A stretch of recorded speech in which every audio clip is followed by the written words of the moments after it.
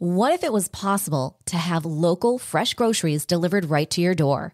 Think of all the free time you'd have. Well, Instacart gives unlimited grocery delivery for one low monthly fee. Forgot that special ingredient in your favorite dish? Instacart can deliver it to your front door in as fast as 1 hour. You can shop multiple stores, see deals in your area, and save time and money. I've been using Instacart for over 3 years. I started using them in Arizona, and I'm using them here in Florida. I love the time-saving convenience. They pick the freshest products, and they keep my eggs safe too. To receive your first delivery free, follow the link in the show notes so that Instacart knows that we sent you and to help support the show. Instacart. Never step foot in a grocery store again. It's here, our Empowered Within bonus clips and behind-the-scenes videos from podcast episodes. You can check out the pre-show, the post-show, and everything in between that doesn't actually make it into the podcast episodes. Head over to jenniferpilates.com, click podcast, and click watch videos, and you can watch never-before-seen podcast videos. Enjoy 15% off with this promo code EPWVideo15.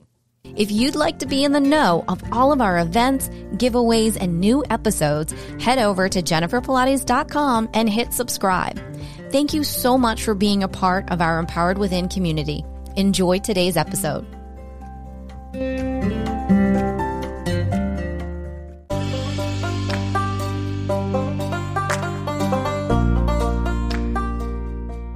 Welcome to Empowered Within, a soul-quenching, transformational podcast that will set your soul on fire through candid and inspiring conversations. Leading experts, celebrities, healers, and I share our journeys of how we've overcome challenges to living an empowered life from within. I'm your host, Jennifer Pilates. Welcome to another episode of Empowered Within.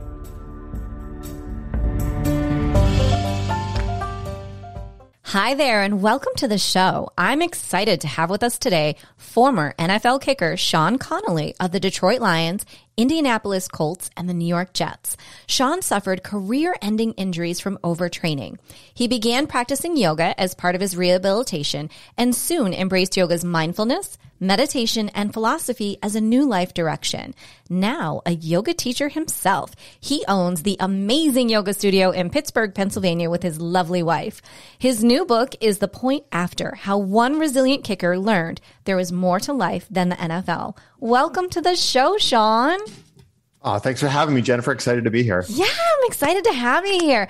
So tell me, when did all this transpire for you? When were you encouraged that you needed to hang up your cleats and have a moment? It actually took a while for me. So I played in the NFL for 3.5 years. And like a lot of athletes, I had a hard time letting go. The only reason why I stopped playing is because my leg and my hip and my back were in such bad shape that I physically couldn't perform at the level that I need to perform in the NFL. And to the point, when I was with the New York Jets and I was with the team physician, and he said, like, you can't play again. Like your hip flexor is gone. So you have to hang it up. And even with those words and the diagnosis, I kept trying to get back to the NFL. I kept training, kept hoping. So I spent a few years just like spinning wheels. But luckily at some point I figured out this was a lost cause and it was time to move on.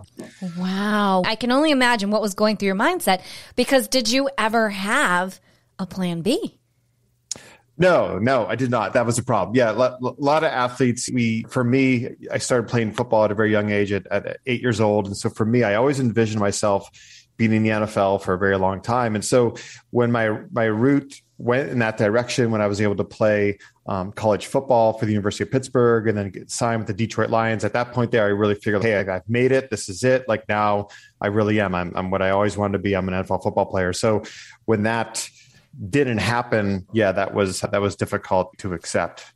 Yeah, because it was like my identity. And I thought that's all I could do, and I never really had much of a backup plan because I always thought that football would bring me happiness. It was like the only thing that would do that. Of course. So I'm sure everyone is wondering, who do we have to credit for introducing you to yoga during your NFL rehabilitation? You could probably guess. My wife, Karen, she was I guess you could say like a yoga pioneer, because she was into yoga before it really became hip and cool. So she was into it during my football career in the 90s. And then yoga was poo-pooed, especially poo-pooed in the NFL. In the NFL, like if you trained at that time, like now a lot of NFL teams now have yoga teachers. My wife and I even work with the Steelers and University of Pittsburgh football team. So now they want it and it's accepted. But back then, if you did anything like yoga or meditation, that was considered wimpy or foo-foo. That's not how you became like a better player. So when I had injuries during my NFL career, my wife was into it. She's like, hey, why don't you do yoga? It'll help your back. And she would tell me over and over again. But I just to me, like that just didn't make any sense. So, like, how would something like that's not macho or hard or anything like that work for me? And so, of course, she was right. But by the time I embraced yoga, my career was already over. Oh my goodness. How amazing though, that here this whole time, the universe was sending you these signs through your beautiful wife. And you were like, yeah, no, hold on a minute. Exactly. Oh my gosh. When did you realize that you were totally going to be pivoting your career from being in the NFL to being a yoga teacher and then an owner of a yoga studio? Because that's a big deal, even the difference between being a teacher and a studio owner.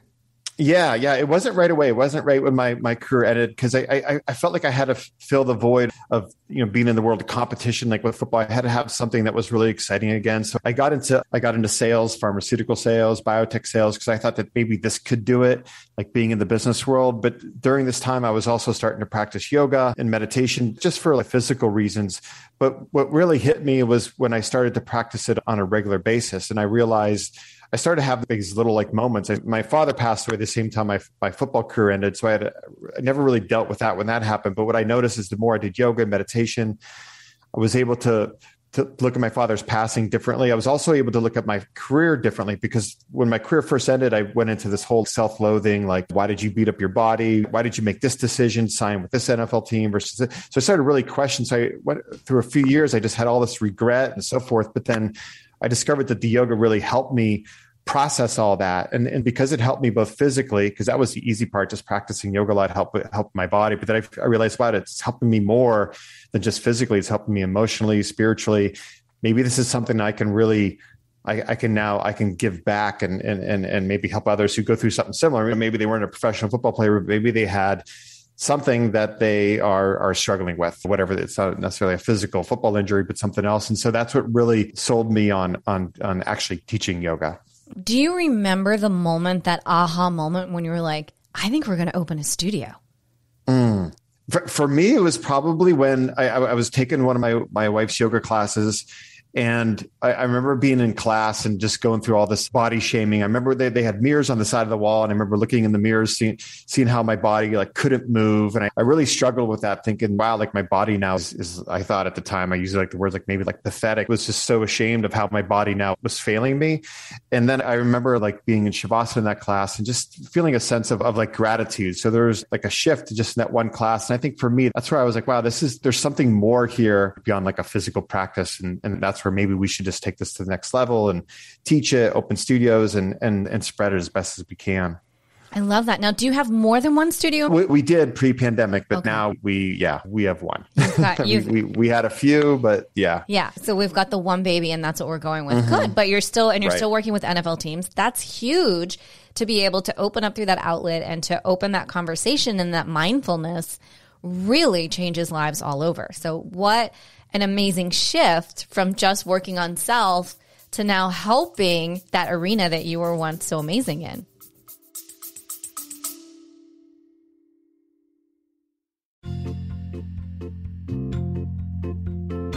Are you ready to lose inches, increase strength, and tone your body from head to toe?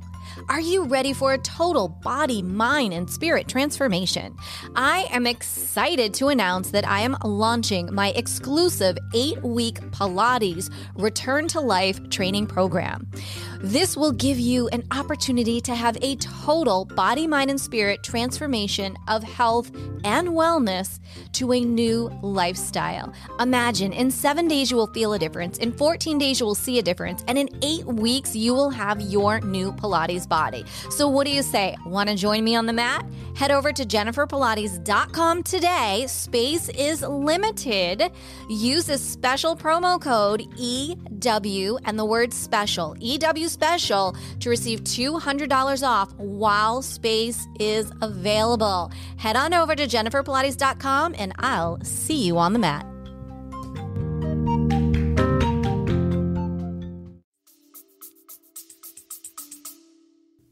Yeah, and I really enjoy that because for the players, what I try to help them with is not just the physical, and they buy into that right away. Like when I teach a yoga class or meditation to athletes, like they buy in, oh, this will help me focus. This will give me like an edge. This will help my performance. This will help my physical recovery.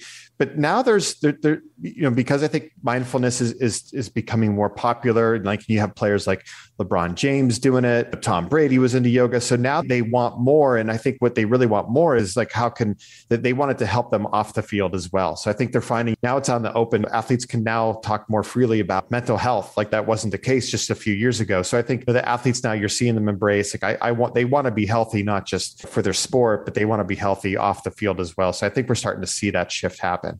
Yeah, I love that shift that's happening for everyone. What would you say to the listener out there who's saying, yeah, but Sean, yoga, really? What are you going to say to get them to go, okay, I'll give it a try? Yeah, that's $1 million question. It's such a great question too, because I know for myself, like I needed like my wife to poke and prod me for years. And then even when she did, then I took the class. It took me like 5 or 6, 7 classes to embrace it. But I think it's just, there's the incentive, I think, is just to help like process things. It's also to help just with the day-to-day life, just like stepping out from the craziness. So I think like physically it works. Like we know that for sure. And I remember when I first got into yoga, like you had to speak and just, I don't know what exactly the word is, but it'll help you with patience. It'll help you be calmer, but there was no studies to back that up. But now we even know that yoga can help. It changes the chemistry of your brain through the breathing. So I just think what I like to tell people is it's a different way of looking at fitness. Like we used to look at fitness. I want to have strong muscles. I want to be toned. I want to lose weight. I want to look a certain way. But really, if our minds aren't healthy, how healthy are we? So I think that's a true incentive, especially I've known as I get older, to yoga or meditation can really help you be happier. Yeah, I think that's an incredible statement. And right there, like you had me sold.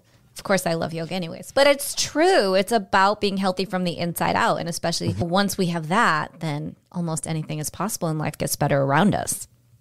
Absolutely. Yeah. And I've seen like this study out there before, 90% of disease comes from stress, or like 90% of the visits to our primary care doctors comes from something like stemming from stress. And so like yoga can help possibly prevent a lot of that. Mm-hmm. Absolutely. What do you recommend for a practice for someone, say someone that's starting out, and then how should someone maybe progress up? Yeah, I think the key is to be really patient and open in the beginning, because it's very easy. I've heard this story before, like where someone will go to their first yoga class and they go to a studio or they take a class that's the style doesn't fit like what they're looking for. And then they think that all yoga is like that and they give up. So I think the first thing to look at is just give yourself time and patience. Like, hey, I'm going to explore yoga for the next few months. I'm going to try whether it's in person, different studios, or online, and just look for a type of yoga that like jives with you. So if the first one doesn't, like there's probably something out there. And I think luckily now with yoga, we have such a range of different styles. If there's a style out there for all of us, we just have to, have the patience to find that. And even if we find the style, then we have to find a teacher within that style sometimes as well. So it's just giving it that time and that openness. Yeah. What style do you prefer?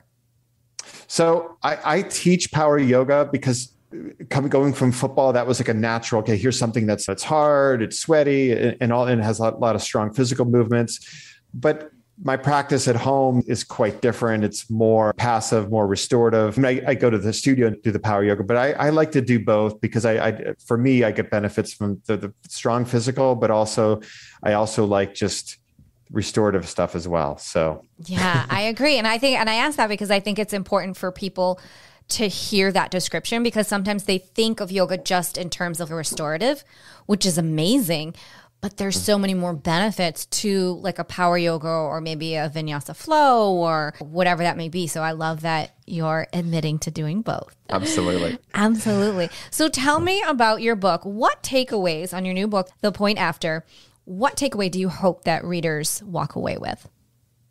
Yeah, my biggest hope was that like we're more than that we think we are, like these labels we put on ourselves. And that was like the main theme of the book. My whole life, I thought I was going to be a football player, and I thought I had my whole life figured out, and I would be happy when this happened, and I'd be happy when this happened. And then a lot of that didn't happen. And then I realized there was more to life than beyond what it being a football player.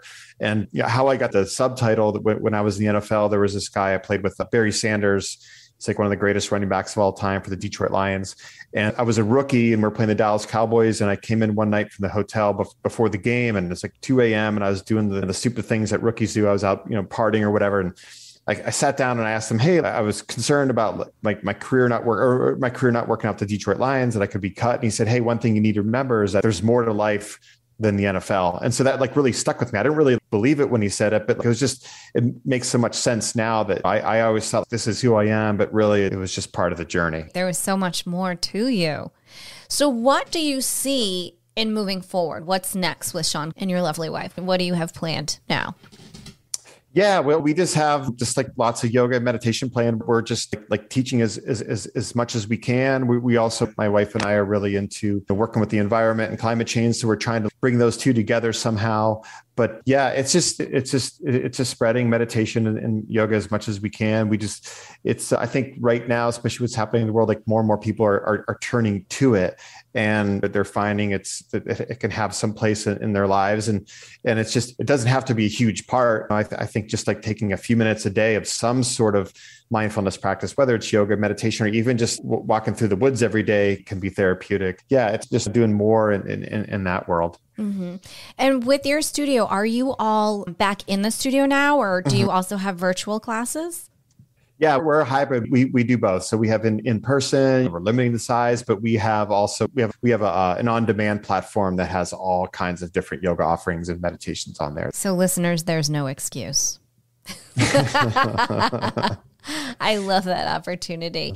What one moment through your life was your biggest aha moment to date? Biggest aha moment. Yeah. Wow. That's such a great question. It was probably for me when I would have to say my father passed away at the time my career ended.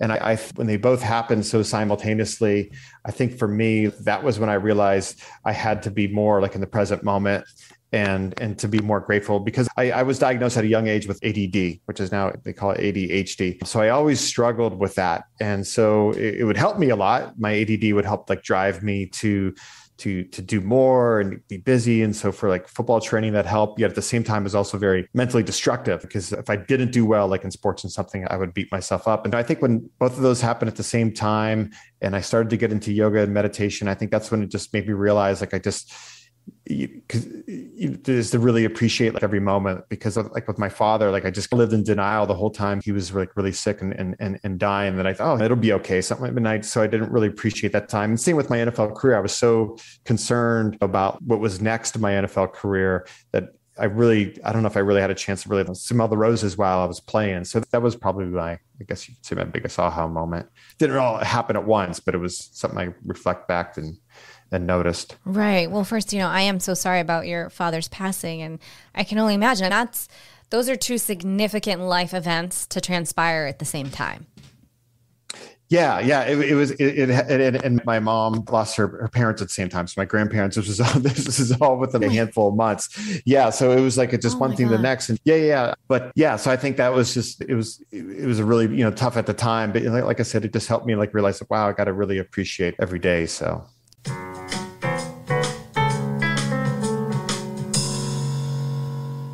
What if it was possible to have local, fresh groceries delivered right to your door? Think of all the free time you'd have. Well, Instacart gives unlimited grocery delivery for one low monthly fee. Forgot that special ingredient in your favorite dish? Instacart can deliver it to your front door in as fast as 1 hour. You can shop multiple stores, see deals in your area, and save time and money. I've been using Instacart for over 3 years. I started using them in Arizona, and I'm using them here in Florida.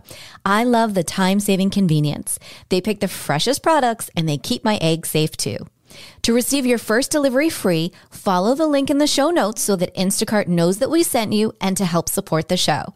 Instacart. Never step foot in a grocery store again. Eating better is the key to better health, and Mother Nature offers us all the right ingredients. Eating a healthy, balanced diet that includes plenty of fruits and vegetables isn't always easy in today's lifestyle. That's why Juice Plus offers Mother Nature's gift and convenient, easy-to-consume products that are as close to nature as they possibly could be.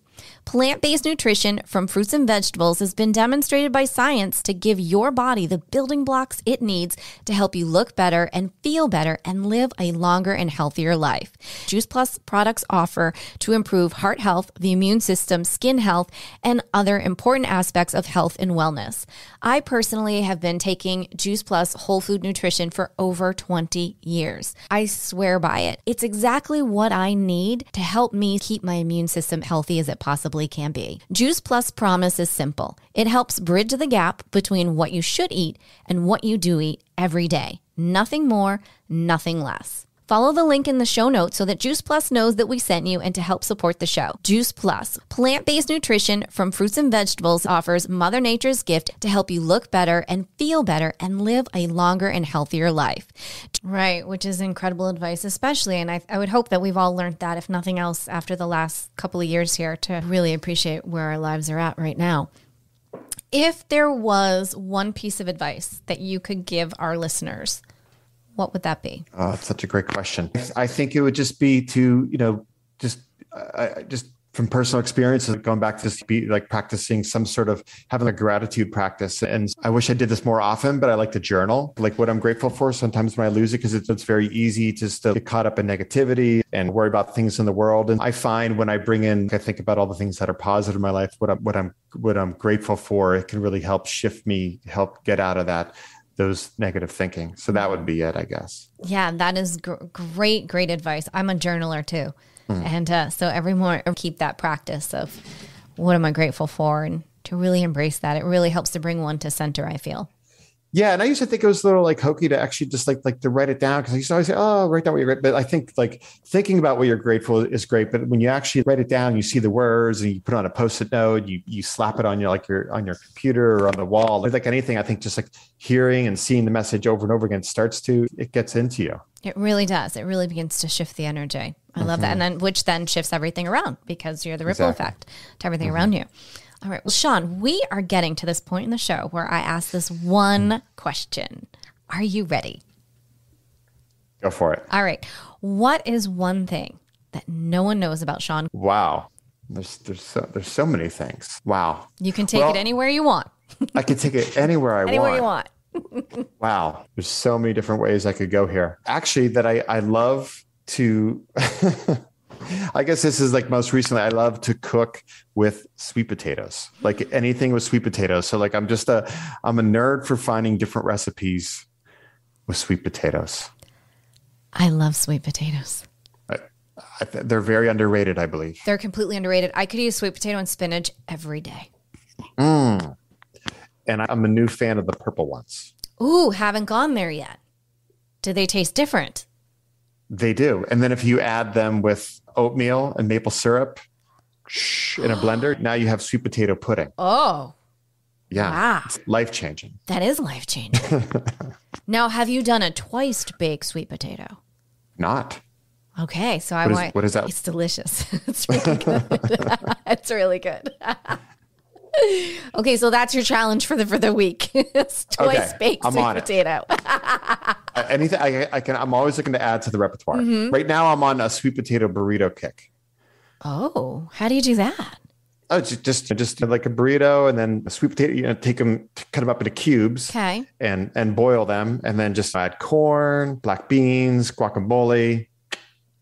Oh my gosh, now I'm starving. Salsa. Yeah. That sounds amazing. I'm so the sweet potato is just like the texture. It's just yeah. Oh my gosh, so hungry now. Okay, great. Oh my gosh, thank you for sharing that tidbit. Now I feel like I need to up my sweet potato game a little bit here. Oh my goodness, Sean, will you please share with our audience where can they get in touch with you and find out more and possibly purchase your book and come and take yoga with you and your wife? Oh, thank you for asking. SeanConley.net, SeanConley. Yeah, everything's on there. The book, they can find that everywhere as well, where they find books. And yeah, all the yoga's on there as well. Awesome. Sean, thank you so much for being here today. This has been a blast, for sharing your story and your incredible energies. I really appreciate it so much. Thank you. This is fun. Appreciate it. Yeah, you are so welcome. Well, as we say, until next time.